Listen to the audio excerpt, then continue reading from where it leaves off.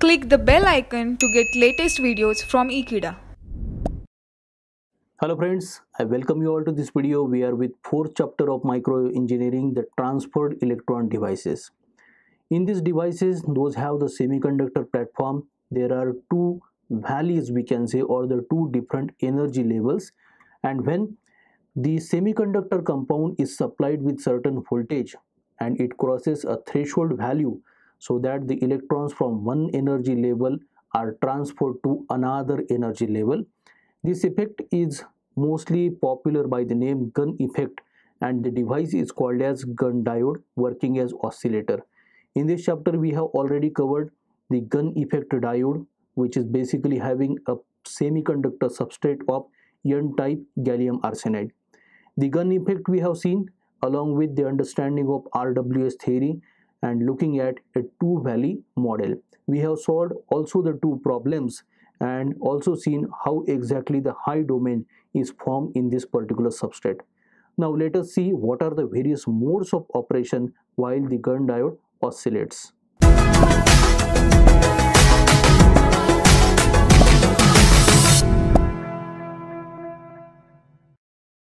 So here we start with our topic, modes of operation. According to the Copeland, there are four basic modes of operation for the gun diode having a n-type gallium arsenide substrate as a compound semiconductor material. The first mode is named as simply gun oscillation mode. So I mention it.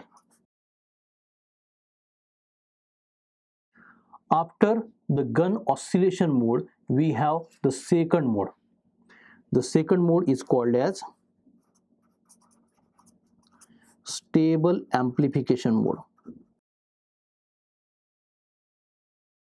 After stable amplification mode, we have the third one, that is called as LSA oscillation mode.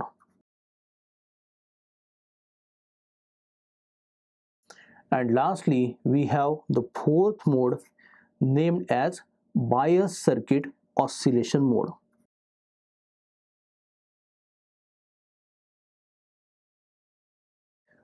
Now these are the four basic modes according to the Copeland to see the observation onto the gun diode. These four modes are summarized with the help of one diagram. The diagram we can see in the detail. So in this diagram, here we will be taking the two parameters onto the horizontal and vertical axis. Onto the horizontal axis, we shall be taking a product or a multiplication of, here we shall be taking small n suffix 0 into capital L.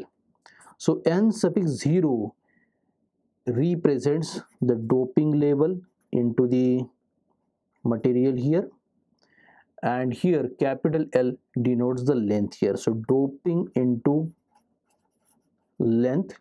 So in terms of per centimeter square, the parameter is taken onto the horizontal axis, and here we shall be taking the markings of, at very start we shall be taking 10 raised to the power 11, then 10 raised to the power 12, 10 raised to the power 13, and finally 10 raised to the power 14 in per centimeter square here.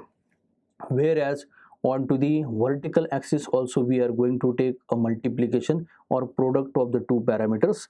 So it will be a multiplication of F into L here. So F represents a frequency value, I mention here. F represents a frequency value, whereas L is again the same, that is length of the device under consideration.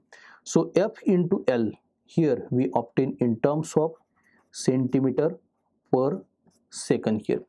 So centimeter per second, basically this is the unit of the velocity. So this product F into L gives us the velocity here. Now on this vertical axis we shall be taking the markings of, here we have the dashed line representing 10 raised to the power 7 centimeters per second, whereas here we have 10 raised to the power 8 centimeters per second FL value, or the velocity we can say. So in this diagram this particular portion that is very closer in between 10 raised to power 11 to 10 raised to power 12 of the doping into length product, and here the value of FL or the velocity that is less than 10 raised to power 7 is called as, here we write, small signal stability. So this is a possibility of attaining basically 10 raised to power 7 of centimeters per second of velocity or the FL product is very important to operate the device. So hence I write this to be the possibility only, and that has been shaded here. Now next to that, as we increase the doping into the length, we go to this particular portion here, and this portion is especially known as delay domain. Now this particular dashed line also represents the transit time domain, also called as gun domain. Basically this is the first mode of operation for the gun diode, whereas when it is not possible for the gun diode to make the oscillations under the specified conditions, the values that we'll definitely see further is called as quench domain. And the very popular here that it is the stable amplification that we have written at the second case. So for second mode we have this range of the doping and length product with respect to the product of frequency and the length here. Here we have the lossy type of dielectric in these values here. The doping divided by the frequency that gives us the constant value 2 into 10 raised to the power 4 here. Whereas the another popular and the last mode of operation that is called as LSA, and here the ratio of N0 to F is equal to 2 into 10 raised to power 5 here. And here in this particular shaded portion with respect to the lossiness into the dielectric, here we obtain here positive resistance. So this was a summary to whatever the basic 4 modes of operation of the gun diode are there. Now we shall see what exactly the criteria can be there so that we can make a proper classification of various modes into the gun diode. Now to see the criterion to classify the modes of operation of the gun diode, here we shall be taking the space charge effect into the consideration. Therefore, very first of all we shall be taking the help of time rate of growth of the space charge layers that have been represented as capital Q in the bracket x comma t parameter. So this is equal to capital Q in the bracket x minus v into t of 0, and here we have the exponential in multiplication to this given as a ratio of t to td here, or we can also represent it by tau suffix d. Now here td or tau suffix d, if you make, that is the ratio of permittivity epsilon by the conductivity sigma expressed as epsilon as it is. In the denominator we represent E into the doping N0 along with the mode of mu suffix n here. So this is the magnitude of the negative resistance. So here I write magnitude of negative dielectric. As this is the time, we shall be calling this to be the dielectric relaxation time. Now epsilon is the semiconductor dielectric permittivity measured into farads per meter.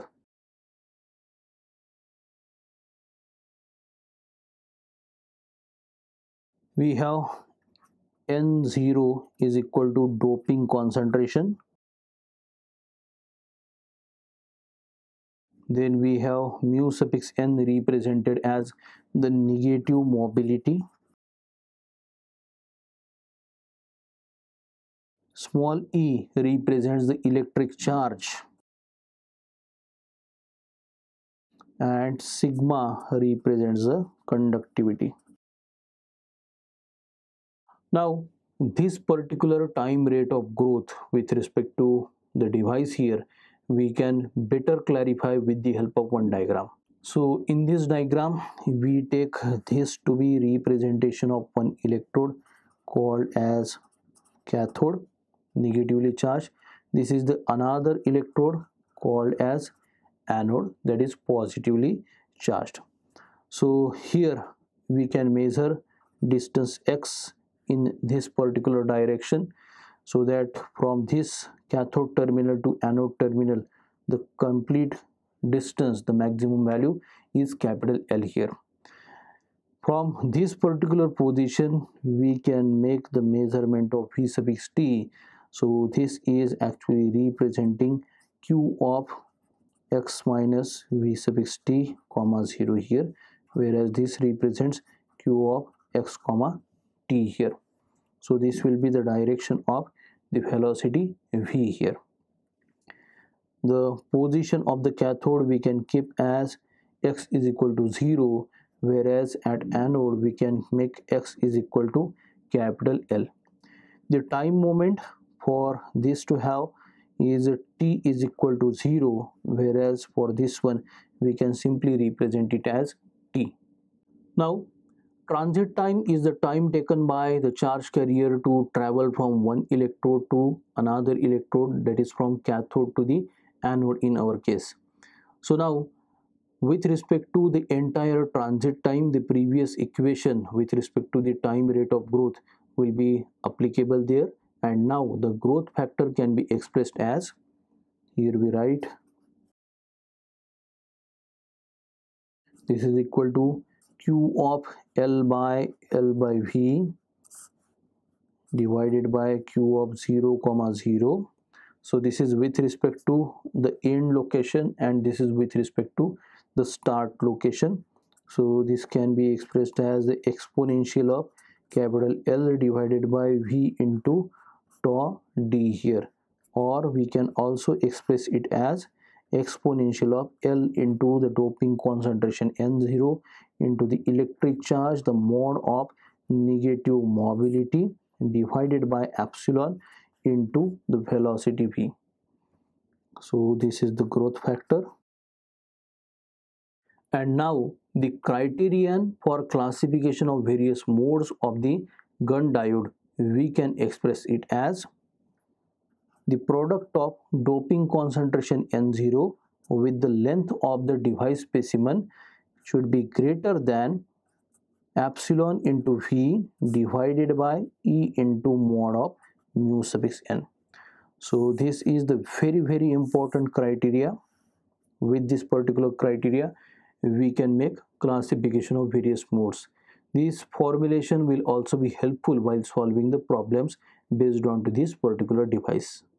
Now, if we get back to the diagram here, the diagram representing a graph where we have the applied voltage in terms of the electric field also you can take versus the drift velocity of the charge carrier. So in this diagram, we shall be taking here the electric field applied across the bulk specimen gallium arsenide here. So here we start at 0, and here we have the drift velocity denoted simply v or v suffix d here. Now the drift velocity we shall be mostly taking for this device in terms of centimeters per second here. Now we know that initially with the increase into the applied electric field, there it will be increase into the drift velocities of the electron. It will attain this particular stage. At that one we have the electric field marked as E suffix th, the threshold value.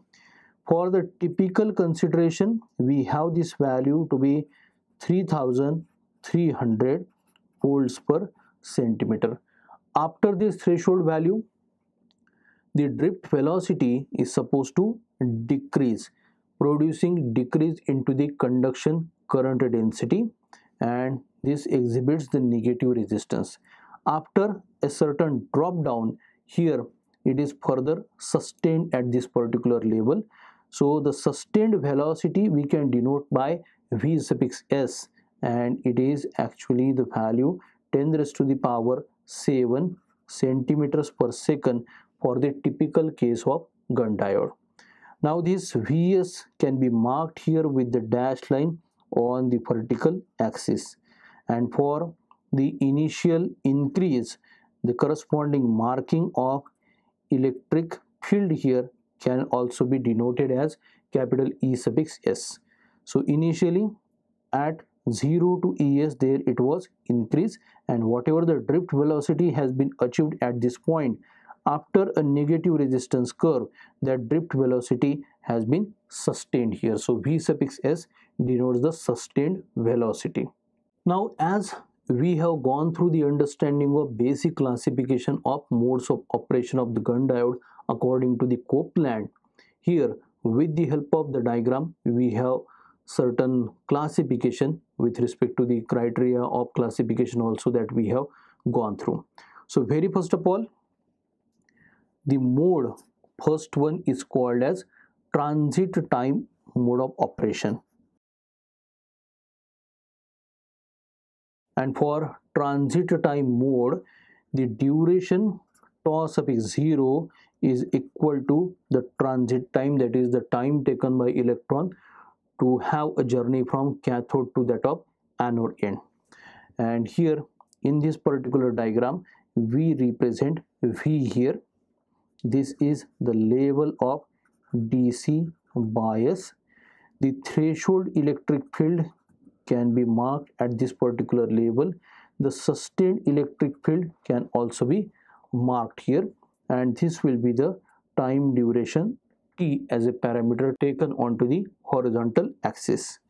So this much will be the time duration, a multiplication of F into the L shall be giving us the particular velocity value in this particular transit time mode here.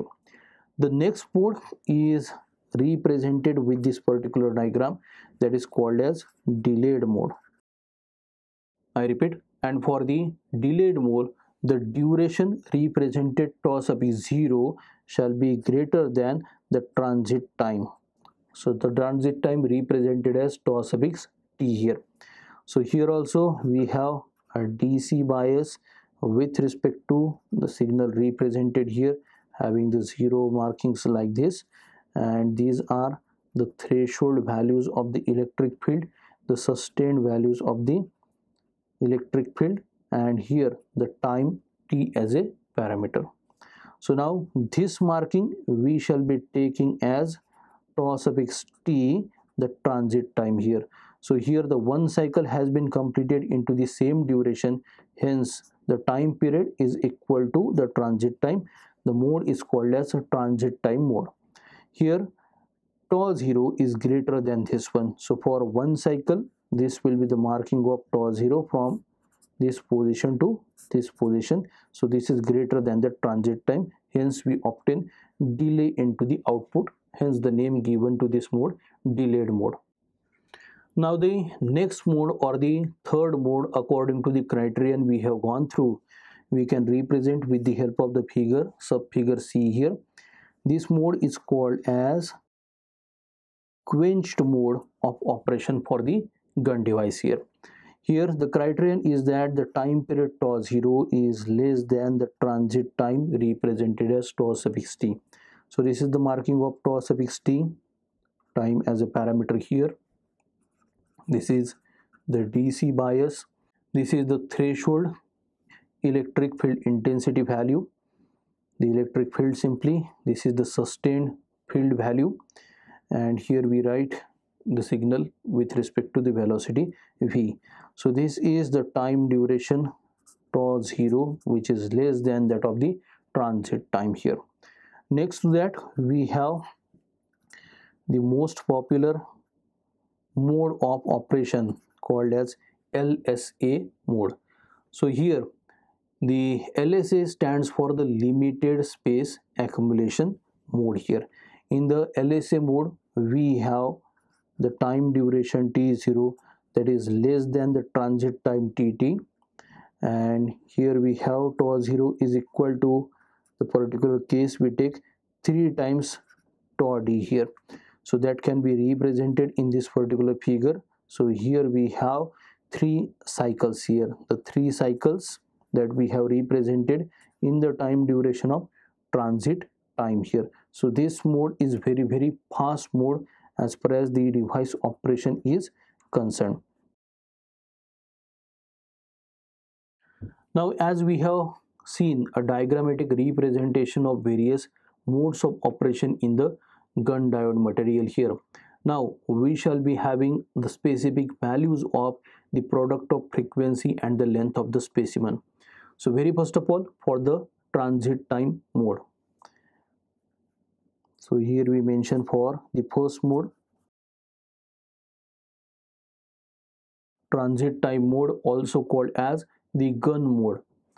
So in the gun mode, the frequency of the device, frequency of oscillation into the length of the specimen is equal to the sustaining velocity, or it is also equal to the drift velocity of the electron.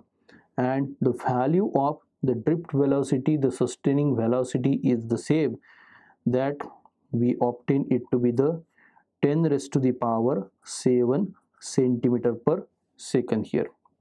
So here we can say that for the transit time domain, F into L is equal to 10 raised to power 7 centimeter per second. This is for the first mode. Now the second mode is called as delayed mode. As we have seen that for the delayed domain mode, the duration of the signal is greater than that of the transit time.